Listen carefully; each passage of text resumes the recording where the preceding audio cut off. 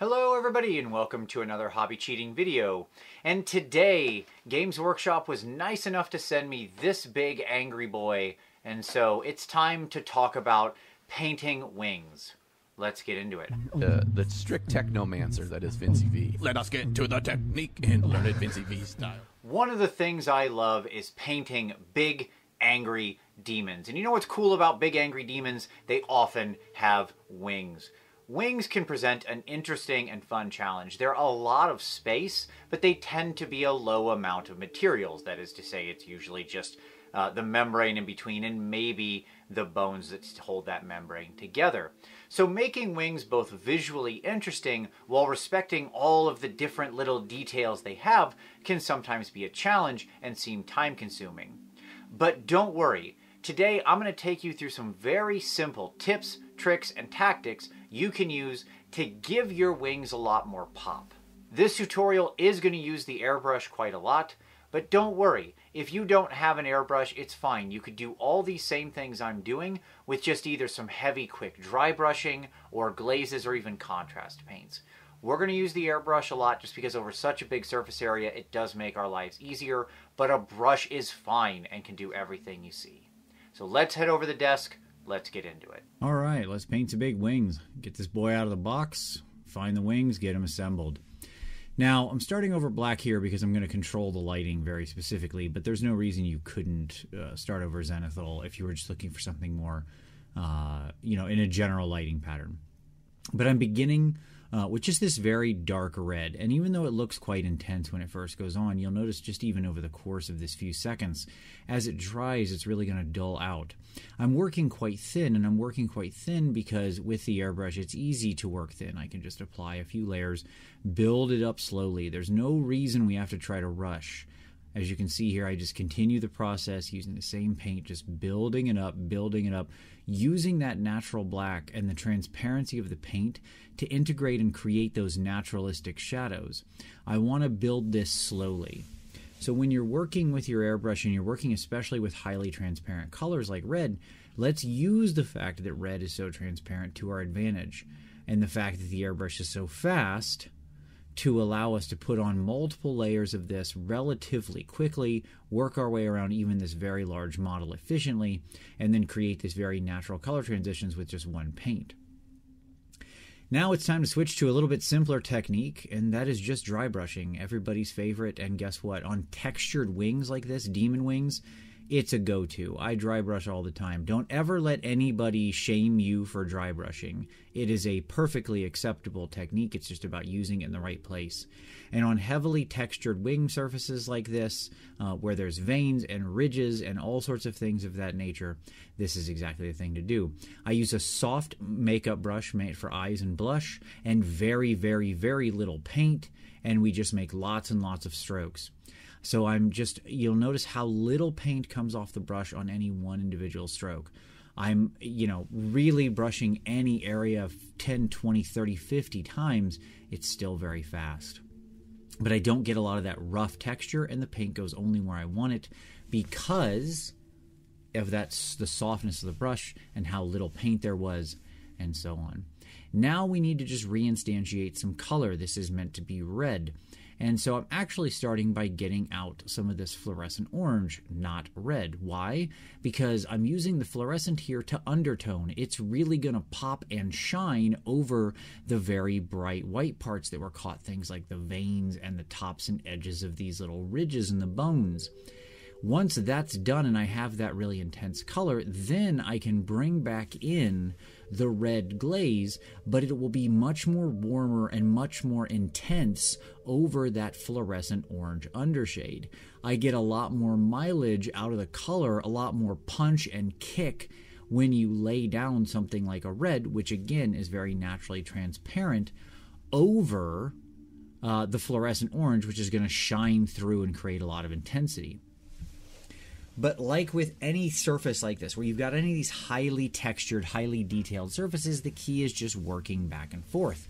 Now here I'm going back in with a little bit of this brighter mixture, but it's thinned to a glaze, and I'm just going to pop up some of those key areas. Any of those places I think would be caught by the light, I want to go ahead and really make sure those get popped out and smoothed out.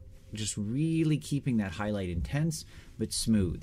Now we're back to the glazing again, going back to that soft red and just kind of, again, reinstantiating that saturation. This secondary glaze step to follow up, where you place back the saturation on the model, is so important. It's what makes something red seem red. Not the entire surface needs to be red. You can have quite a lot of pink or quite a lot of orange. But that extra little step really goes a long way to creating that saturated color. Next up, it's time to knock back some of the dry brushing with glazes on the wing membranes, and here I'm just getting out our old friend Payne's Gray. This is thinned to a filter, and yet again I'm going to go ahead and cover more or less the whole surface, but let the highly transparent nature of the paint, of this dark paint, win out and keep that light traveling through. When I say a filter, I'm usually thinning something like 8 or 10 drops of thinner to 1 drop of paint. Now this whole time I'm working at probably an 18 psi. I don't really ever change it. Now using the angle of the wing, I'm going to shoot from this upward angle with that white integrated Payne's Gray just to catch those ridges and pop them out. I really can't repeat this point enough, and that is you want to utilize the shape of the wing. Utilize those details with the airbrush to hit all of those things at once. In other words, turn the surface of the wing and your airbrush so you're only shooting at a certain angle. Use the fact that it's putting out a cone and will only paint and spray what is within that cone to your advantage. It'll save you a lot of time and look very convincing when it comes to the lighting. Now, another way you can make wings like this interesting is by integrating some sort of reflected color from below that they're catching. Since this is a big giant demon, it would make sense that there's sort of fire behind him. And it doesn't really matter if you have fire on your base or anything like that. It can just kind of be an implied color, or assume there's fire behind him or hell below him or something like that. It's just kind of a cool look to have a counter color on there, and makes it a lot more visually interesting. Extra points if you actually have like a lava base or something like that. But again, this is really easy to sell with something soft like the airbrush. But I'm focusing around the whole area of the wing, rocking back and forth, but building more toward the center. Again, the center of that membrane is always where the most light will be caught, and so where I focus both my dry brushing and the airbrushing. Now, you can't airbrush forever. No matter how precise you are, you must eventually go to the brush. So here with these highlight colors, I'm just going to get in there and make sure we get all of those little volumes, all those little edges picked out, and those appropriate volumes and highlights sketched. It's really a pretty simple process. It's just at this point, because I have so much of the highlights there, I can work rather thin and just build up each of these individual spots, whether it be at the sort of bone collection at the top of the wing where there's dew claw, I guess is, or whatever that thing would be called, or, you know, down at these little wing membrane connections. And then I want to make sure it just doesn't jump from dark to light, so we have to start integrating that into the darker color. Oftentimes, one of the things that can create more visual interest in your miniatures is the alternation of traveling from light to dark. And so with these wing sort of bones, his fingers, phalanges, whatever they are, by creating more transitions in between the darker area of the wing and the lighter area of the wing as these big bone-like femur shapes pop out, it becomes much more visually interesting, and then it's just a matter of slowly reintegrating those colors. Now, my step here is to just take another thin red glaze, just like I was doing with the airbrush, but this time we're going to do it with the brush, because we want really proper control over everything. But it's exactly the same premise, and just I wanted to show you that you can work with the airbrush and you can work with the brush and achieve the same thing. But once again, I'm building that saturation back in and connecting, using this to like on these bones here, to connect the lighter color to the darker color, using the naturally transparent nature of red once again to my advantage, where I can just do several of these thin glazes and build it out. With things like his little veins that are popping up or extremely pronounced ridges, we want to make sure we catch all those just to make them stand out. When you have large surfaces that are all the same color, the more detail you have picked out, the more visual confusion, the more elements there are that are sort of changing colors or doing something interesting, the more compelling and credible the piece looks. And in the same way here, at the very tip top of the wing, I take some of that light gray and just hit those upper ridges as well as the upper veins in the wing itself.